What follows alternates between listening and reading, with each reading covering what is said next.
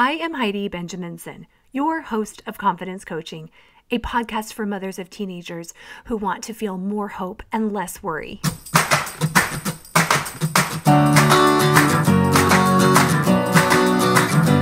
Life isn't a spectator sport. Success comes to those who show up every day with a pocket full of courage, grit, and a little sparkle. I'm glad you're here.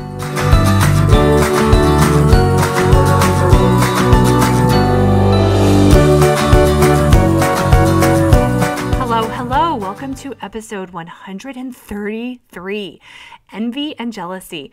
I'm glad you're here again, and I appreciate the show reviews, likes, and shares. Happy Mother's Day to all of the women and to all the men who are celebrating the women in their lives. Y'all, mothering is a verb. I've been mothered by a lot of women, and I've watched over a lot of children who I consider mine. I'm very protective of the children who have grown up with my children in school or the neighborhood or our church community. I can feel the mama bear rise up in me when anyone says anything negative about them. This podcast will release after Mother's Day. I hope you told people what you want. No one can read our minds. I went and bought my new annual pair of running shoes for my family to give me. Regardless of the day of the week or the year that it is, a good practice is to stop and ask, what do I need today? Then listen. Pause until you have a good answer, a real answer, the answer to what you need, not what your spouse or your child or your sister needs, what you need. Then figure out how to honor that. Today, I want to talk about envy and jealousy, why these emotions are normal, and how to make sure you don't create disconnection in our relationships because of them. I'm going to use the words pretty interchangeably, but there is a difference in the two words. I've learned a lot about this from Brené Brown. These are two emotions that she highlights in her work and in the book Atlas of the Heart. We often use the word jealousy when we're really feeling envious, but it's not really that important which word we use. We're envious when we want something that someone else has, and jealousy is defined by scientists as when we fear losing a relationship that we already have. I just thought I'd share those two definitions, and I highly recommend that you get Brené Brown's book, Atlas of the Heart, or watch her HBO Max special to hear more about naming emotions. Because naming and understanding the root of our emotions, it gives us the power over them, and it anchors us to change how we move in the world and create deeper connection with others. And I think jealousy and envy can really block connection. So I want to dive into these emotions today.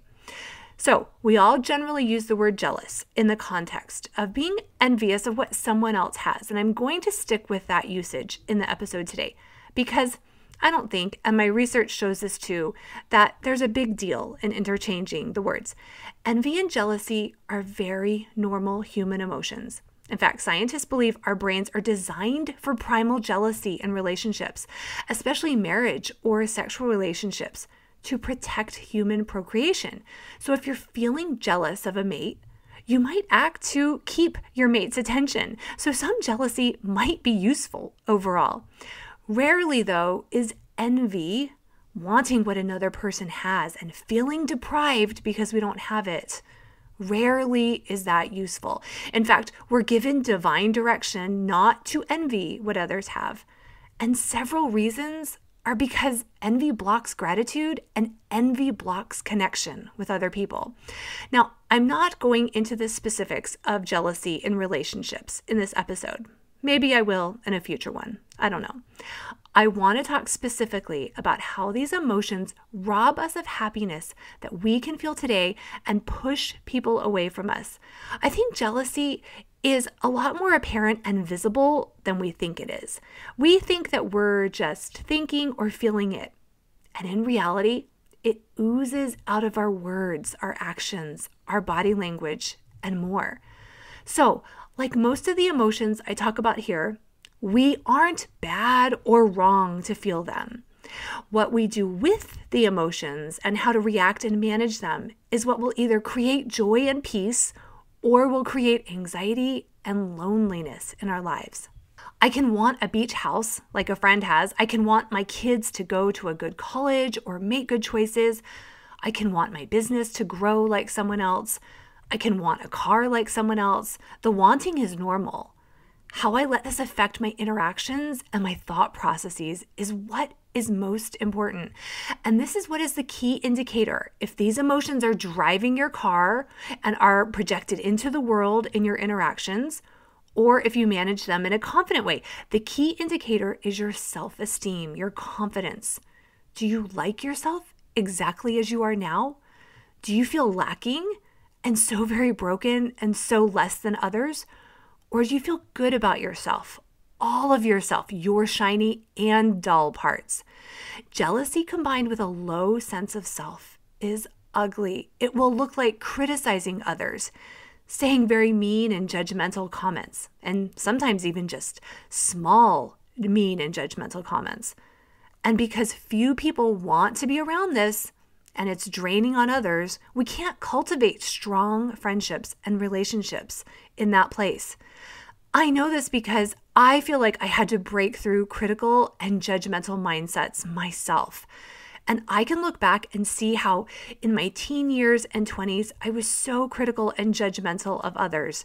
I'm not sure if that's because what I saw other people modeling to me, or if it was a part of my default mental programming. I think a combination. What's important is that I didn't feel good at the time, and although I'm not sure jealousy was always the root, I know the criticism and judginess wasn't pretty, and 150% was rooted in a low sense of who I was, feeling very less than. And since we're all a work in progress, and we're all working to develop a firmer sense of self, don't worry if you feel jealousy. I think it's a pretty interesting emotion to dive into because it shows us a lot about our inner work. What do I really want in life for myself and my family? And what do I really think about who I am? I'm specifically doing this podcast now in the spring because I'm seeing it, maybe feeling it myself, and hearing it in my coaching sessions in a lot of scenarios. I hear people say, I'm jealous my daughter isn't going to get into these top schools or didn't get into these top colleges. And I can't believe this kid did. He doesn't have the same grades my daughter did. Or this, I didn't get the promotion that I know I deserve, and Jane got it, and now I can't stand to be with her.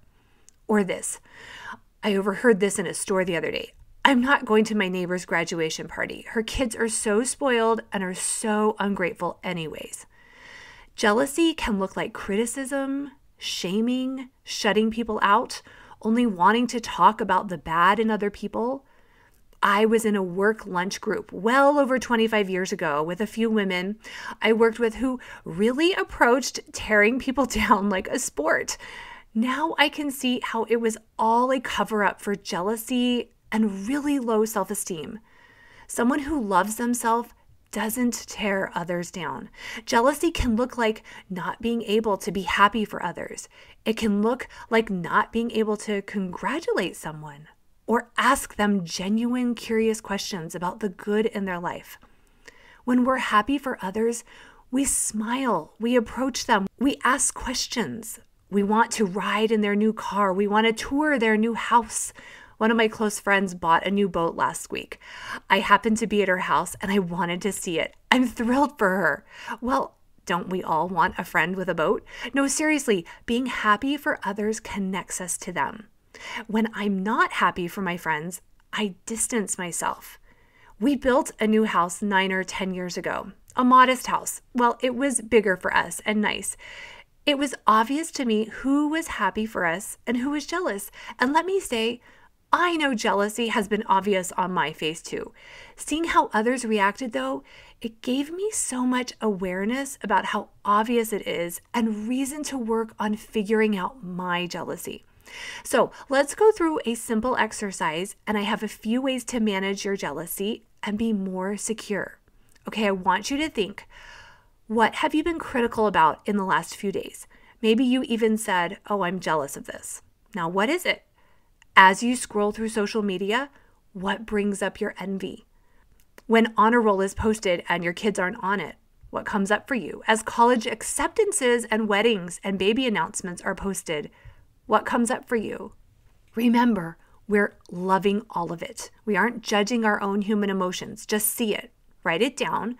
We have to see and love these parts of ourselves first. Locking them in the dark basement doesn't get rid of them. It only locks them away so they rot and smell and fester and mold. We want to invite these pieces into the living room and examine them. Now love on yourself. Tell yourself, I want this. I want my child to go to college and they're struggling so hard now and they can't.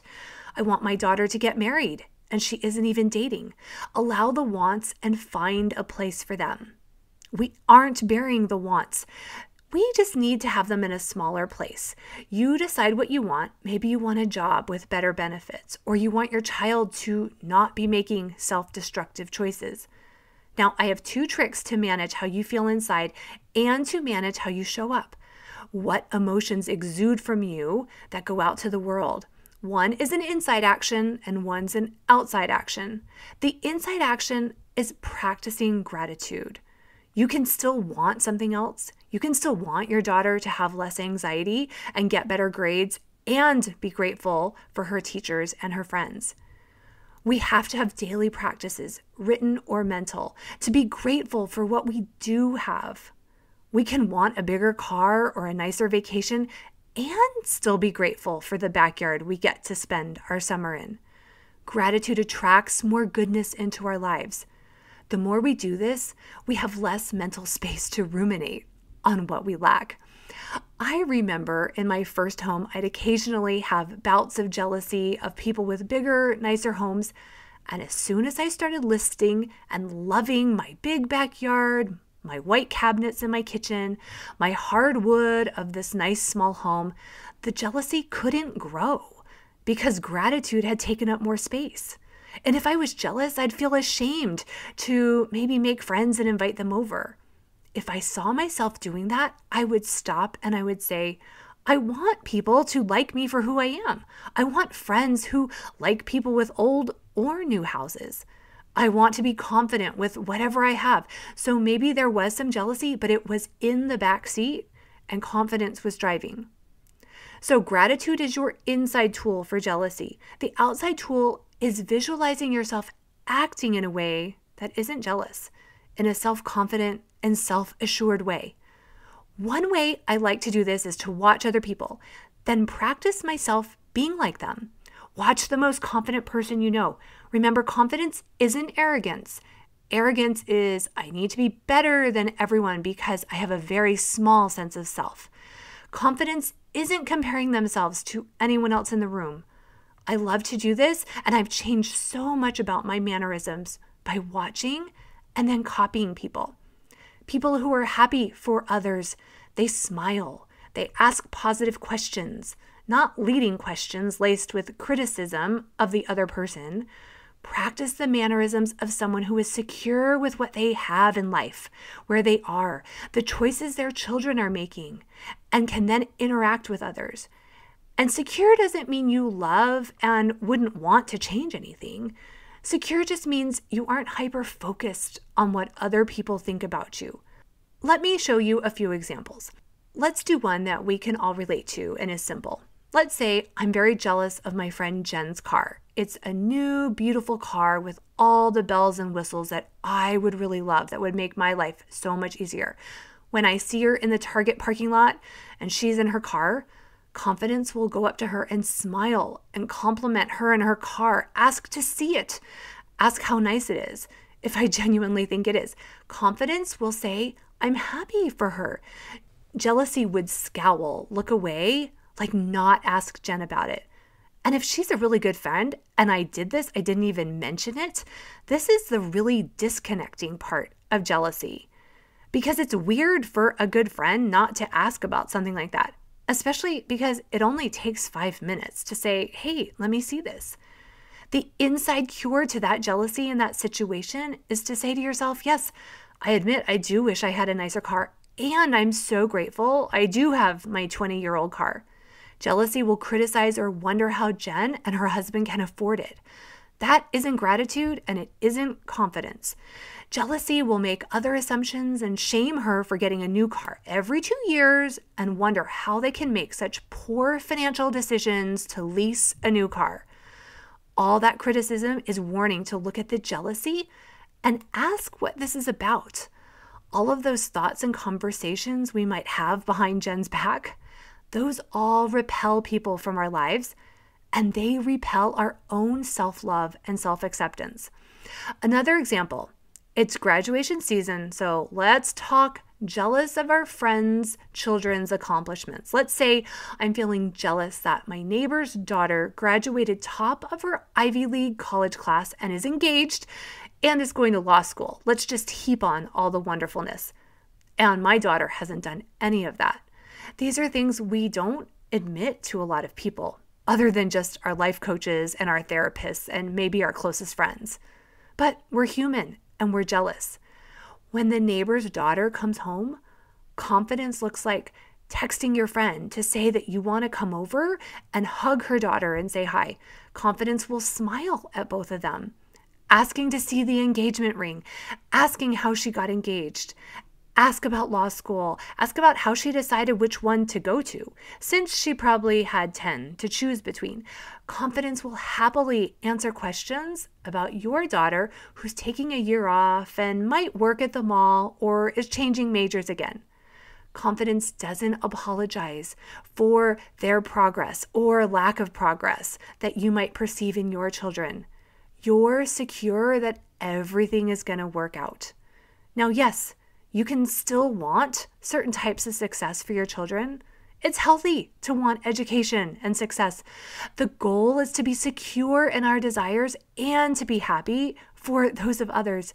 This isn't a zero-sum world of college degrees and whatever success is going to look like. Jealousy will always have us thinking that someone else took something from us, or they have it and we want it. The inside cure in this case is to remind yourself that you do want growth and education for your children, and you are grateful for ...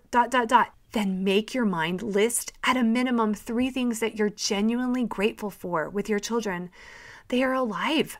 Name smart choices they are making. Remind yourself how kind and loving they are. The more good we can see and celebrate in others, the less jealousy we feel and the more goodness we attract into our lives. The less jealousy we feel, the richer and deeper friendships we will develop with friends and family. The less jealous we feel and allow to run our lives, the less insecurity we feel, which means confidence is driving. We'll smile more, no matter what. Our buckets are fuller, so we have more to give.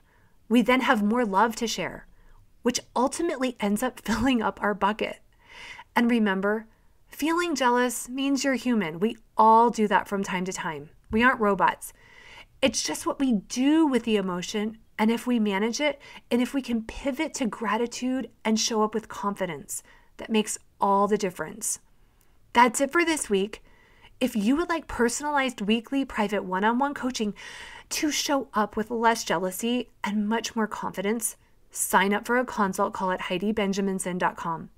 A confident mother is the greatest gift to her family, not a perfect mother. Our families want us to feel confident, anchored, and calm. I can help you uncover this version of yourself. Have a great week.